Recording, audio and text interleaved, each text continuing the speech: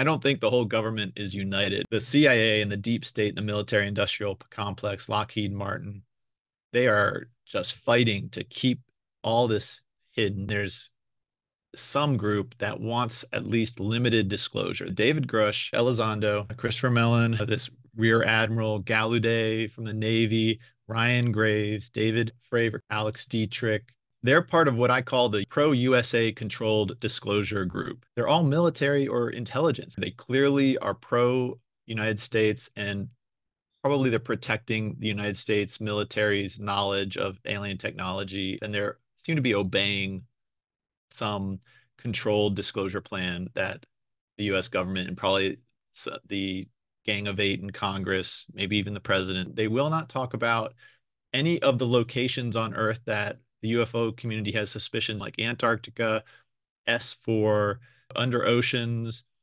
inner Earth.